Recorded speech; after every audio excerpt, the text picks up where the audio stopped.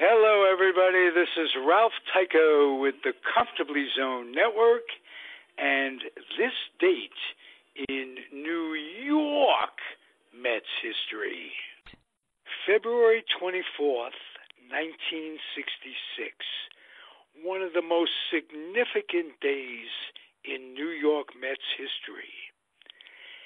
The Atlanta Braves signed USC pitcher Tom Seaver to a $50,000 bonus contract, unaware that they are violating a rule prohibiting a major league team from signing a college player while his school's baseball season is in progress.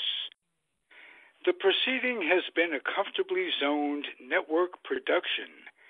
You are advised to keep your dreams wet, your humor dry, your children and grandchildren out of military recruiting offices and off the laps of clerics who wear dresses.